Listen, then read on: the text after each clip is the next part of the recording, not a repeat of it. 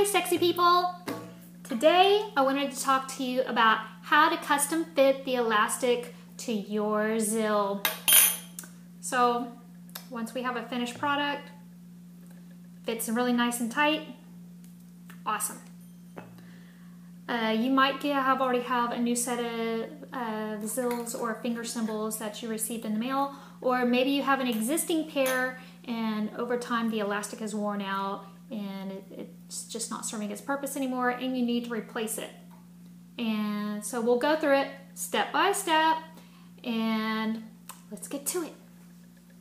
Alright, so the first thing is you will have your zill and we'll need to measure the slots so we'll know exactly what width of braided elastic we need to use. Not all slots are the same. So we'll take our tape measure here and line it up. And you will see this particular one is 3/8 inches wide. So no problem. You can go get braided elastic at any craft store or it's even at the grocery store sometimes.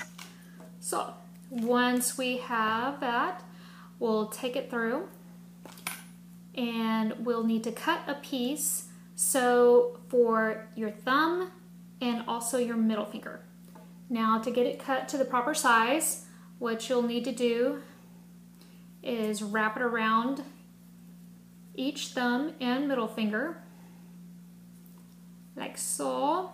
You can see where the break is, and you will need to cut it without cutting yourself and cut it so it just meets the beginning of your elastic. Got it. Alright, we now have it cut.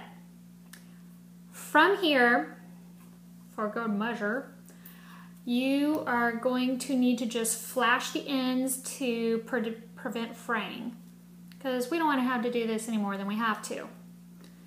We could be dancing or finding shiny things. Alright, so to flash it, grab any lighter, spark that baby up, boop boop, and ta-da! It's now flashed. No fuzzy bits on the end. Next step. You'll take your zill and feed it through each slot, like so.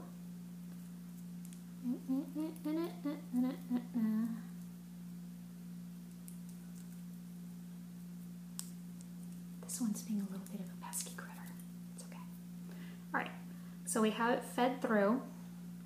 And the reason I recommended that you cut it so that it just meets the chosen finger is once you put it through the slot, we're going to take it and then we're going to overlap the elastic so that it overlaps by about anywhere between 1/16 to 1/8 of an inch of overlap. That way the overlap and the cymbal itself will create the tension in the elastic that will keep it held to your finger. So now for the boring part is we're going to overlap it and we're going to stitch it down either end just to the inside of the one over and just to the inside of the one under. Does that make sense? I think it does. So let me check my overlap here. Alright, and I will grab my needle and thread, which I have pretty strong, and we'll get started.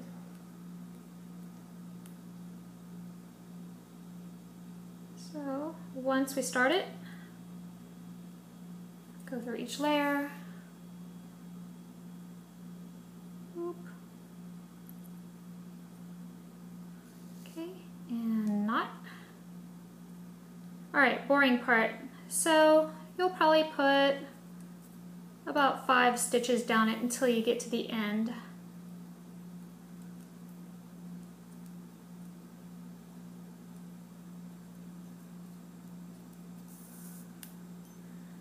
And when you're sewing up a set of these, which there will be 4 in a set, I I would allow yourself about an hour. Really. Just a few more. Okay, and we've gotten to the end of this side. A little insurance I do once I'm halfway through the process. Sorry, I got a little naughty bit. Okay, done. For a little insurance, I go ahead and put a knot in my thread on this end here. So as I'm pulling it through, you'll see I have, this is what I'm pulling through, got the needle here, and I'm gonna fish it through twice. And then pull, and bam. That one side now has a knot in it. The reason why is if during a performance you have the thread fails and starts to unravel on you, once it hits that middle knot, that's your insurance policy, and that'll help you get through the end of a performance or a set without completely losing your zill. So later on, after the performance, you can go and do a needed repair. All right, so then to sew up the other side, it's not too big of a deal. It's probably just about 5 stitches.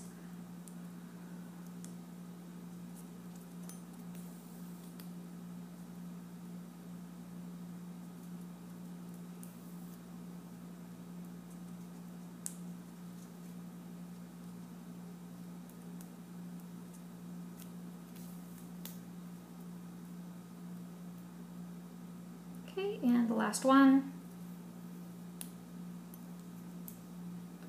And same as before, what I'm going to do is, now that I'm on an end, I'm going to go through,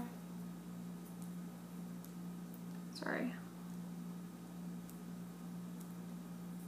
same as before. See, there it is. I have a loop right here. I'm going to fish it through twice and then pull it. Got it. So, boop, cut off the excess, and there you go. So you now have this overlap on the zill. It's not always pretty, and sometimes we like our zills, and especially if they're ones that we're perform with, we want them to look pretty. So what you can do is you can take it and feed that overlap so that it's very close to the zill. That way, when you put it on,